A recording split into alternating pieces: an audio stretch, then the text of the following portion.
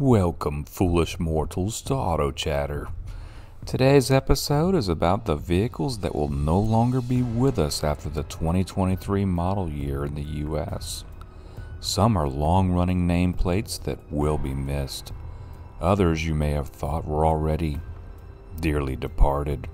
And some may not actually be gone, but resurrected with a new name.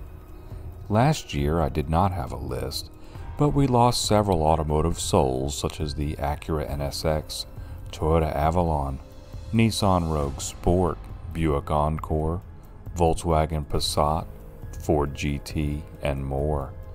So let's pour one out for these soon-to-be departed vehicles in 2023. As your automotive host, and it's October, let's get a little spooky with it, shall we? If you want a new one of any of these, it's best you start shopping now before the coffin closes for good, if it's not already too late. We lose two models from Audi that have been here for some time. The first is the Audi TT and has been here for 25 years. This sporty car has been VW Golf based in all three generations that it's been available and has generally shared powertrains as well. TTs were either front-wheel drive or all-wheel drive.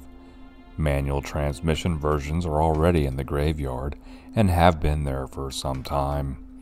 They never sold like Toyota Camrys, and even a more decent year for TTs recently in 2016 barely moved 3,000 of them in the US.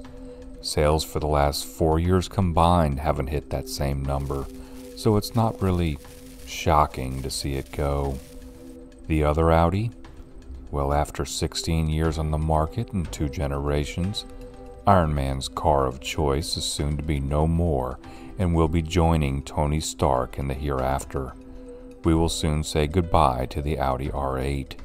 Audi's supercar goes out with a bang, as only 150 or so were brought here in 2023. It's a special edition rear-wheel drive V10 powered model with 602 horsepower. MSRP is about $250,000, but you can't take it with you, right?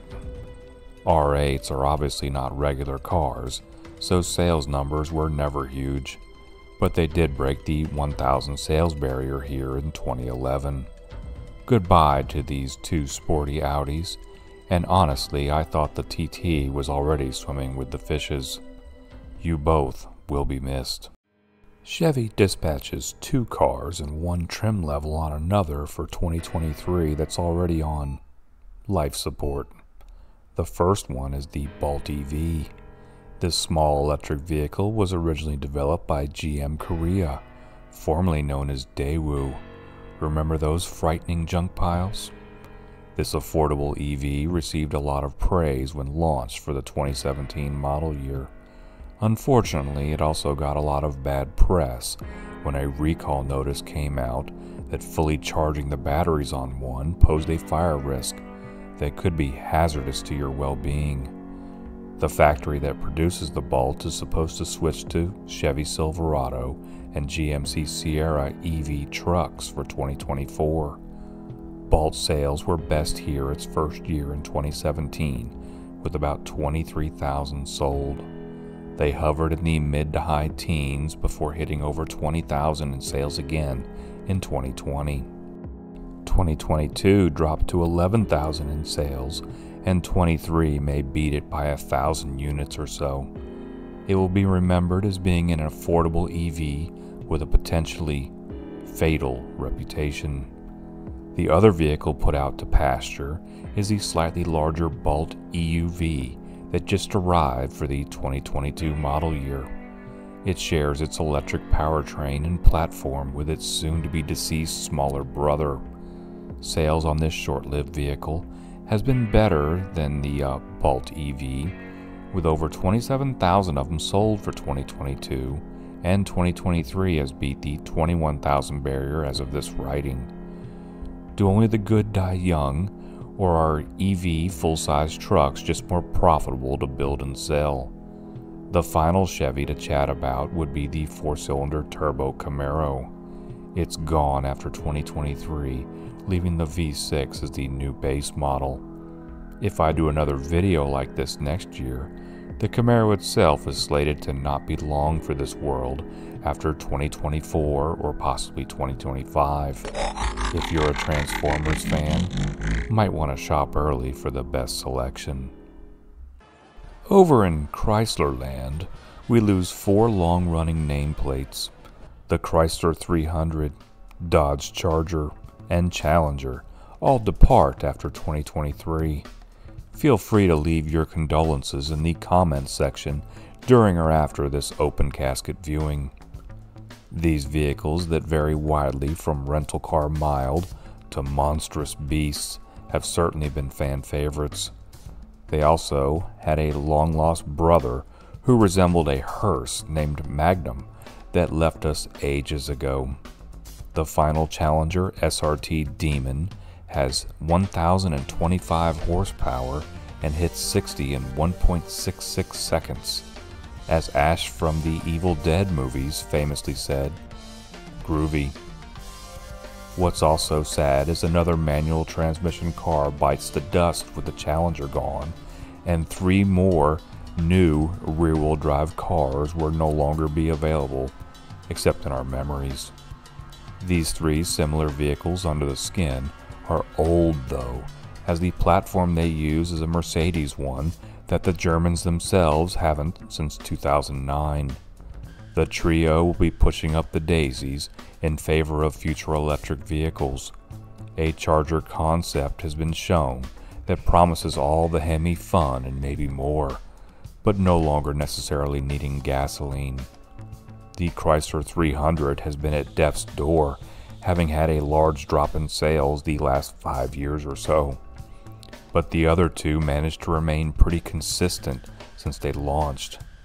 Of all the cars on this year's list, I'm sure the loss of these Hemi-powered brutes will be missed a lot. The Jeep Cherokee has also gave up the ghost after 2023. It's been a crossover since returning to the Jeep lineup for 2014, replacing the Liberty, which was the vehicle the legendary XJ Cherokee from the 1980s and 90s was replaced by, and I've done a video on them here. Please watch and reminisce about happier Cherokee times.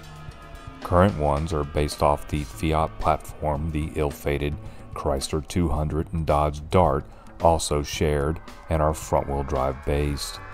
This Cherokee was a hit when it launched and even broke the 239,000 sales barrier by 2018, but was down to only 40,000 or so by 2022. Once it expires, no direct replacement has been shared with the land of the living yet as of this writing. Ferrari bids arrivederci to 2 cars for 2023, although one is barely worth mentioning. That would be the F8 Tributo, as only one has officially been imported to the US this year.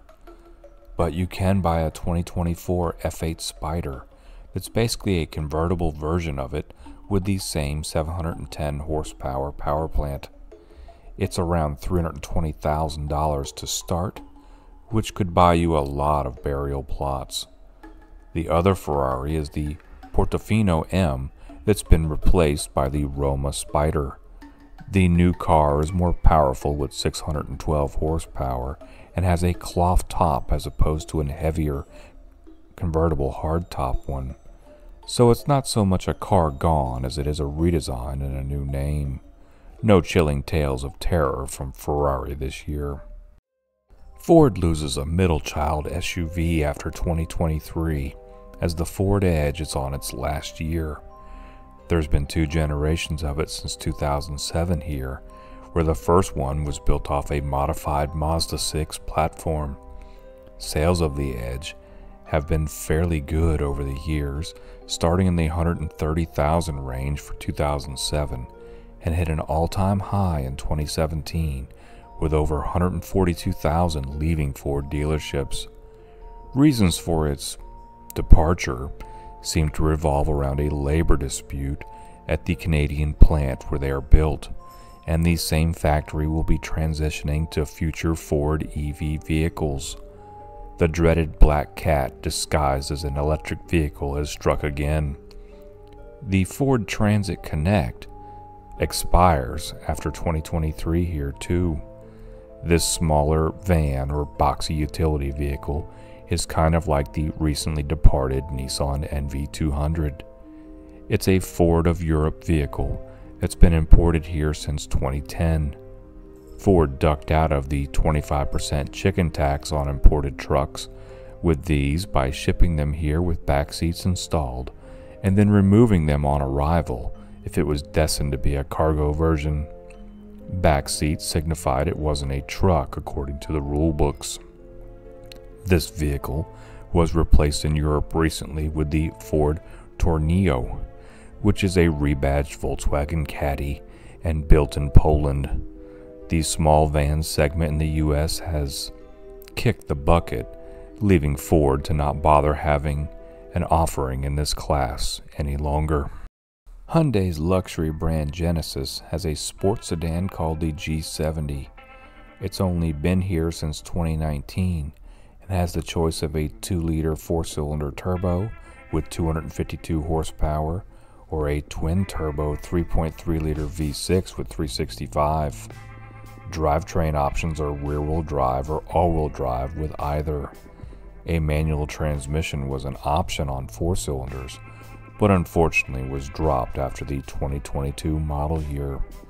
Poor sales is being blamed for its demise, as everyone wants a crossover nowadays. I sympathize, as shovels and a body bag do fit in the back of a crossover easier. Since launching here, sales have hovered in the 10,000 to 12,000 range annually. Its platform mate, the Kia Stinger, first arrived a model year earlier in 2018 with basically the same powertrains. It has sold a little better in the US, with close to 17,000 selling its first year and moving about 13,000 of them annually after that until 2022, dropping to 8,000 or so.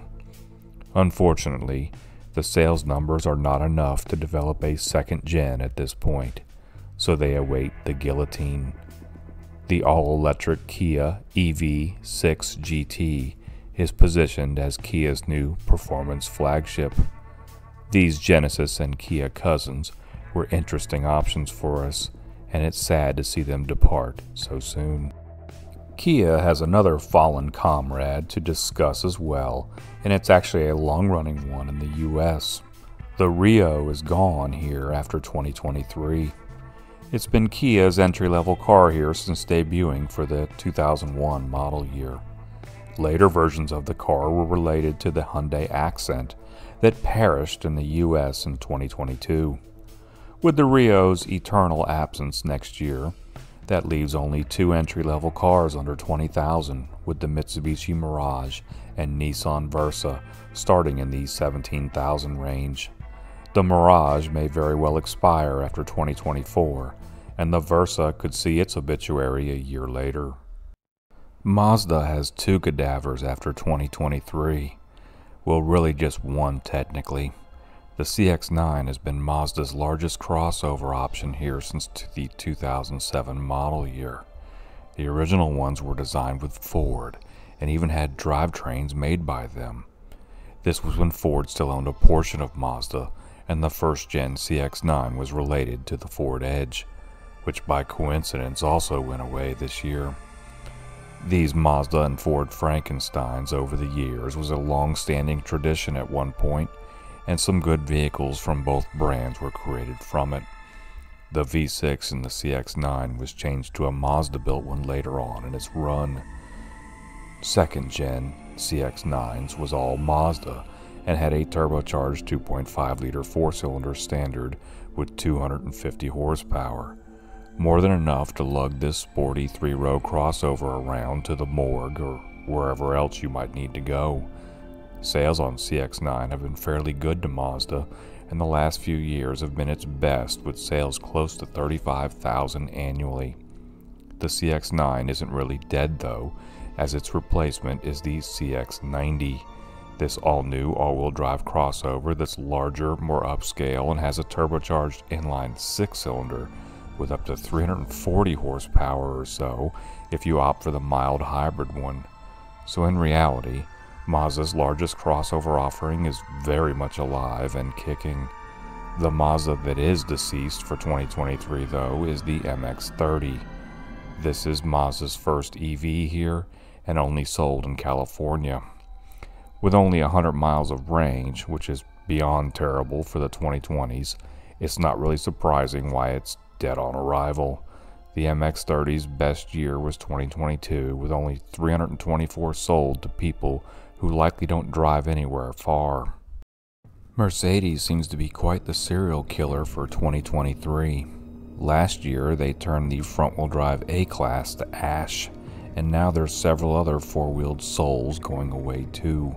The slightly larger C-Class coupes and convertibles are supposed to bow out, leaving just the sedan to carry on in grief. The E-Class based CLS executive car is also about to lose its pulse. Other E-Class vehicles departing soon is the coupe and convertible versions. So if you want a two-door Mercedes, your only option soon will be the all-new AMG GT that will start around $150,000 and go north of $200,000 depending on options and trim. Mercedes also is killing off the Metris minivan for our market. This expensive for what you get vehicle was an odd choice in non-commercial trims, as it lacks so many features buyers expected in minivans for years, or decades in some cases. To make it worse, a turbocharged four-cylinder with only 208 horsepower might have been considered good in the 1990s, but that's beyond pathetic today. The commercial gas-powered version called a Sprinter also expires soon. This one hurts a bit, having owned one years ago, but the Nissan Maxima will no longer be with us after 2023. It's been around since 1981 as a fancier Datsun 810 trim at first, and they made some pretty interesting Maxima models over the years. The sedan was often considered a sporty choice versus competitors and held out, offering a manual longer than many too. I've already made a video on the Maxima's life, and you can click here to see it. It was last redesigned for 2016, and horsepower hit 300 for the final act. Unfortunately, the Maxima fell victim to buyers moving towards crossovers versus the once red-hot mid-size sedan market. Many of its competitors have already gone to that great parking lot in the sky, like the Chevy Impala, Ford Taurus, and Toyota Avalon. The Altima carries on the larger sedan torch for Nissan, but it too may not survive past 2025 if some articles I've read lately become true. Rumors of an all-electric Maxima in the future are floating around as well, like a restless spirit. It would be a shame to let this long-running nameplate die for good. Rest in peace, four-door sports car. Well, I think I got them all. I thought about mentioning the McLaren too with the 720S, but the replacement is a 750S, so it's more a redesign with a different name. But this is my list, and I hope you found it informative and interesting. Please don't hesitate to let me know if I missed any, and don't forget to like and subscribe if you haven't already. Hope you have a happy fall and Halloween. Until next time, chatter out.